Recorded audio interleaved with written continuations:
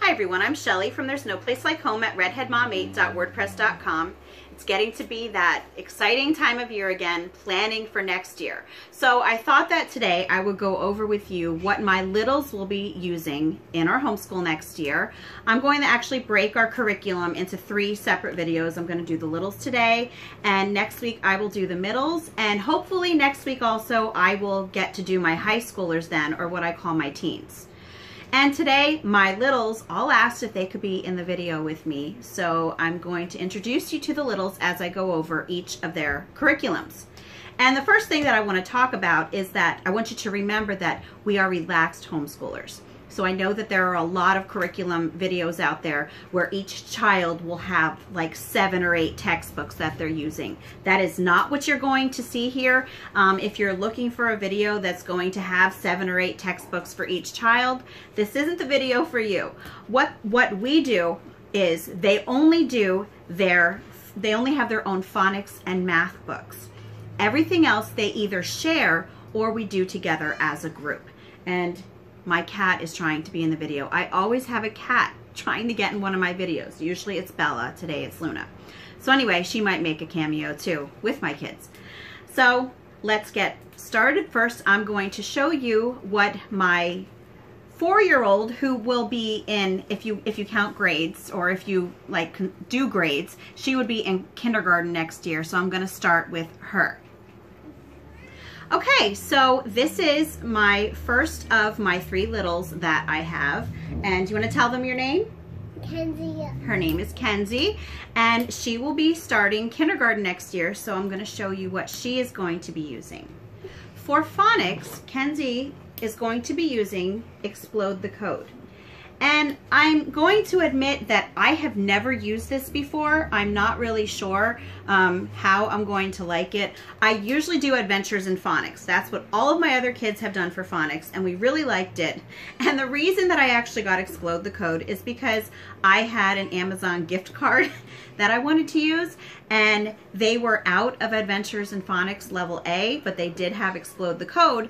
And since a bunch of people whom I trust told me about Explode the Code, and I know that they have a very similar homeschooling style to me, I decided that I'm going to try it. So I'm just going to page through the inside just so you can get a glimpse of it. Again, I can't really tell you much about this. I may do a video about it maybe in a few months after we've used it, but we will not be starting this until around July, which is when we start our new homeschool year. And it is very, very different from Adventures in Phonics. She may actually like it. Some of my kids didn't like the repetition in Adventures in Phonics, having to write the same letter over and over and over again. Are you waving? So this has more pictures in it. And if you look here, there's little sentences towards the end, and this is just the first book of Explode the Code. Okay, Kenzie. You think you can sit still for me? Okay, yes, thank you. Okay, you need to sit still. Okay, so anyway, you're shaking the camera. So anyway, so next, what she's going to be using for math next year is Abeka, and she's actually doing the 1st grade math book for Abeka next year, because I checked out the Abeka kindergarten book and I noticed that she already knew all of that stuff. So we're going to be starting her in 1st grade, and actually she's already been doing it for the past few days. She's already started doing this. She was really excited to get it. Yes, you. So yeah, see, so as you can see, she already did start doing it. Yeah, we know you're 4. Okay, so she's going to be using Abeka for 1st grade, and she's going to supplement with CTC math also as much as needed, and those are the only 2 things that I have just for Kenzie. So next I'm going to move on to next year's 2nd grader. Okay, so now this is, you want to tell them your name? Summer. This is Summer, and she will be in 2nd grade next year. She actually has a birthday coming up next month. She'll be 7. And the first thing that you're going to notice with her phonics is that she does not have a brand new phonics book for next year, because what I am going to have her do is finish up her Adventures in Phonics Level A before she moves on to a Level B, which this one is actually her sister's, but this is what she will be getting once she finishes this book here. And again, Adventures in Phonics is something, this is by Christian Liberty Press, by the way, and this is something that I have been using for years with my kids. And I really, really do like it. She has papers falling out of here. And it is Christian based, so it does really work some verses into here, and it talks about God in here, and I really like those. It really deals with some character issues in here.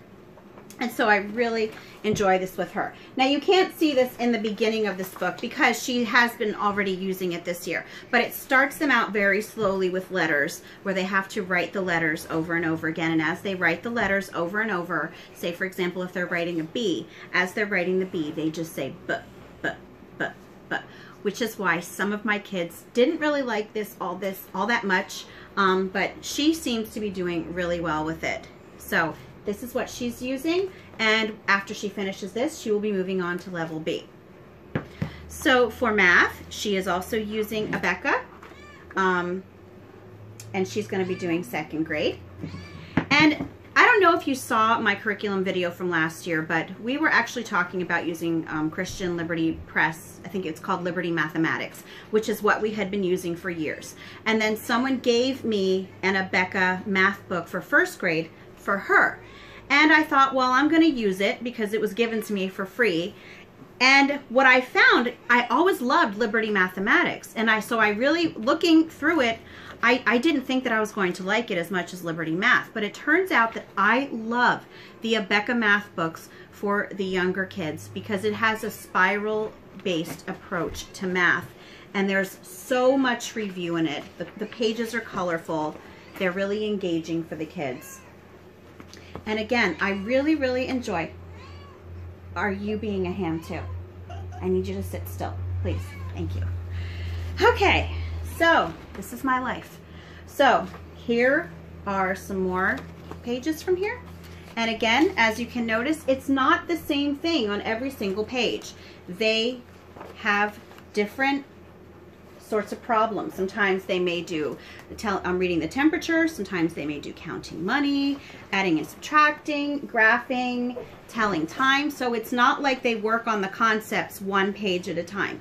They throw in a little bit of each concept onto each page, and that's really, I think, why my daughter likes it, because you like using your 1st grade book like this, don't you? Mm-hmm. Yeah, and she really likes it because not only is it giving her all of that review, but it is keeping it from getting boring, you know, from doing the same thing over and over and over again. So it just adds some variety to it, which I think the kids really do enjoy.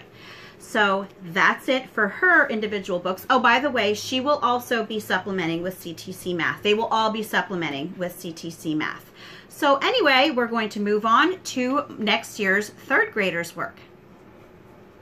Okay, so now I have here next year's 3rd grader. Do you want to tell them your name? Ireland. This is Ireland, and she will be going into 3rd grade next year.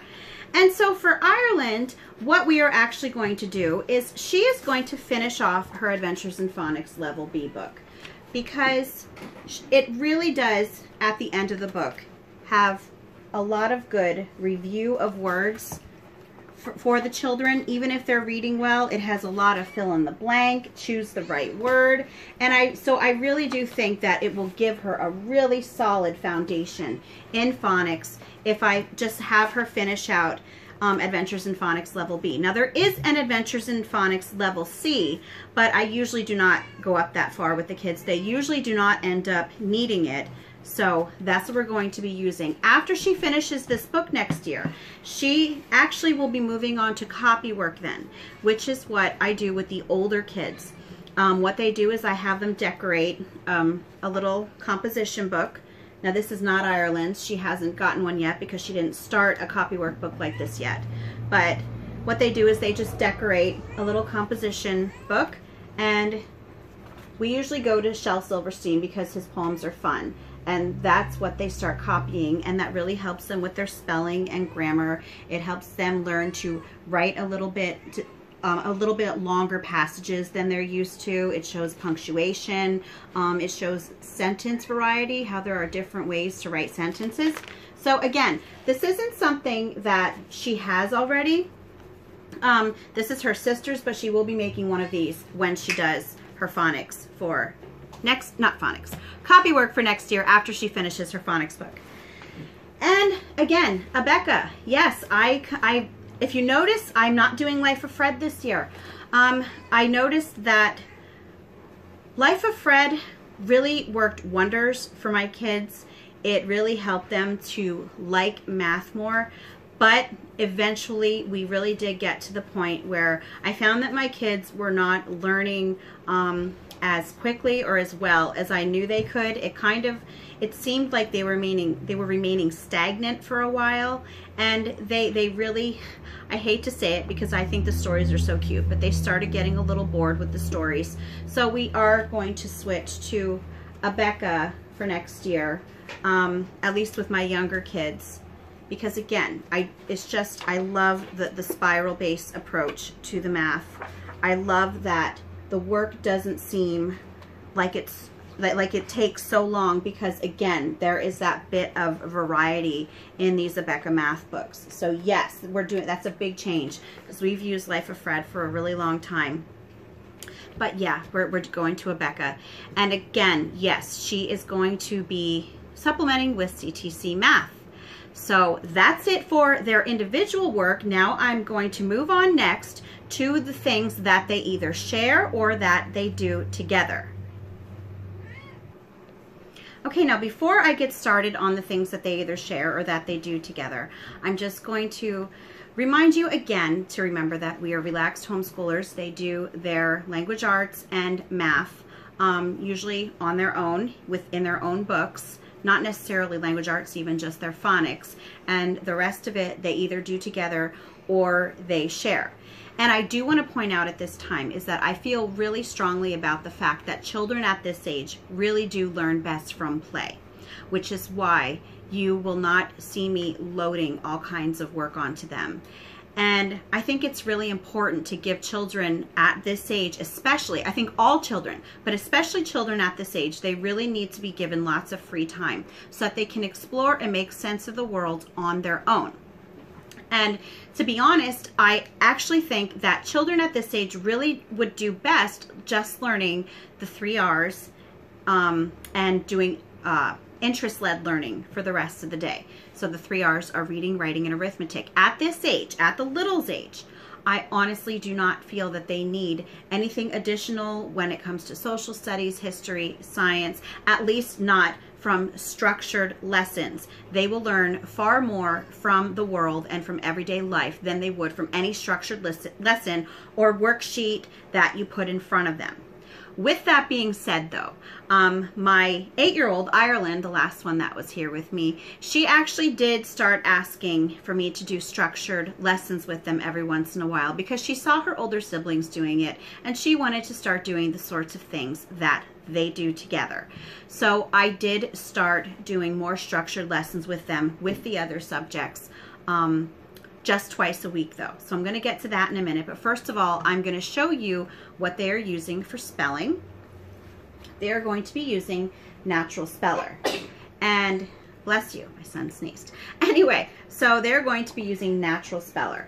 And Natural Speller was highly recommended to me. It has spelling words for all of the different grades up through from kindergarten through grade 8. And it has different activity ideas that you can do with your children for spelling. And to be honest with you, if you watch any of my videos, you know that I always have my own twist on things. And as I was paging through this book, while the activities that they give really are interesting and they really give good ideas, to me, a lot of them really just felt like they would make our home feel too much like school. And I try to avoid that at all costs.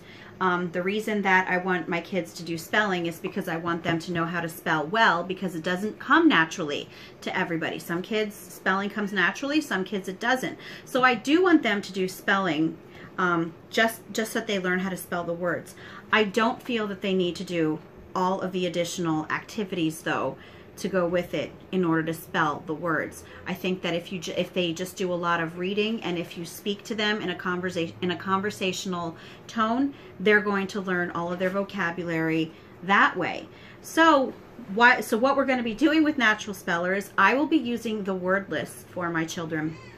But they're just going to continue doing what they've been doing right now, is they will just write them either 2 or 3 times each every day, depending on the age. Well, they don't do it on Fridays because that is our nature study day, which I will get to later on. But anyway, again, yes. So if you like different activities for your children, this is really good for that.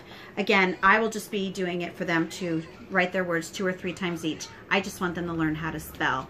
I try as hard as I can not to make our home feel like a classroom, because if I was going to put my kids in a classroom, I would just send them to the school.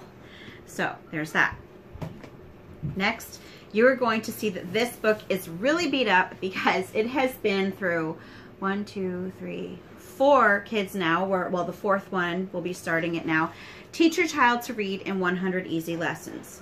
Now, my daughter Ireland, the one who will be going to 3rd grade, she's just about done with it this year. We do not do this every day. We alternate it with their phonics program. So they do their phonics twice a week, and they do Teach Your Child to Read in 100 Easy Lessons twice a week also. So that's why it's taking us a little bit longer to get through this book than it normally would if you would do it every day, just because I really do like to add variety to our days. I want my kids to love to learn. I don't want them to get bored. So all 3 of them will be going through this. And again, Ireland probably will not have much longer to go through that.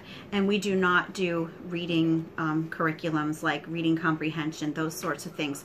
I really, as someone who loves reading, I really think that they suck the fun out of reading completely. So once she is done with Teach Your Child to Read in 100 Easy Lessons, she's just going to be reading living books, possibly doing some copy work out of them, maybe doing some notebooking with them, but we will not have an actual formal reading curriculum for her. And that actually goes with writing too. The writing, they just learn through writing their spelling words, writing their copy work, in their work together. These are all things that we integrate naturally into their lessons. So it's not something that I feel I have to push on them at this young age, because again, I want them to like doing this stuff.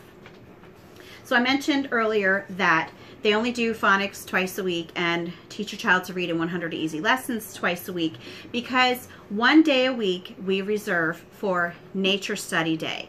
And this actually we just started doing recently because I really think that we just needed to have that break on a Friday. My kids are really, really outdoors kids, so they like getting out. So what we're doing for Nature Study every Friday, all we do is on Fridays we will all read a read aloud together. We will go do a nature study, just different areas of our neighborhood, maybe like a wooded area, a park. Maybe we would just go for a nature walk. Down the street where my mom lives, there's woods. It all depends. But when we come back, they will usually fill out their little nature study book. And this is something Summer, my almost 7-year-old, she made this one. She just made this. So far she only has one flower in it. And she actually drew this last week. And it was raining last week, so there wasn't even actually a nature study walk last week. So she just drew the flower because the kids had painted flower pots. So she did that. So anyway, that will be our Friday work. So now what they're actually going to be doing together to integrate all of the other subjects is Beautiful Feet books. They're doing Around the World with Picture Books Part 1.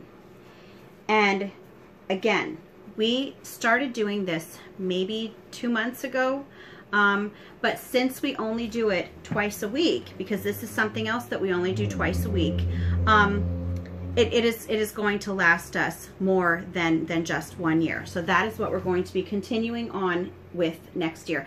And we love it. We love Beautiful Feet books, period.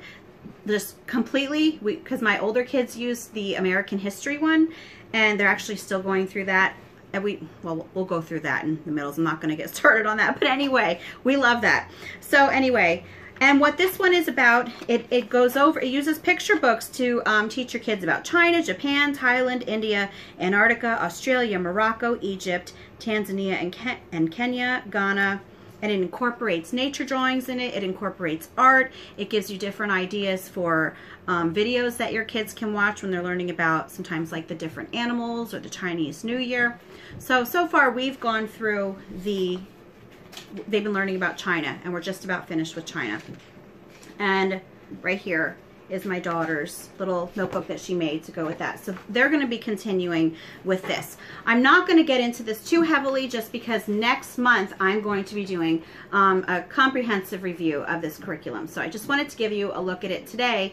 And yes, we are definitely going to be finishing it next year. Well, continuing with it because we love it. It's such a gentle approach to learning. If I were going to put structured lessons in to kids this young, which my daughter asked for, yes, it would be through Beautiful Feet books, because there's just, if you ask me, there are no better structured lessons that you can do with your children at this age.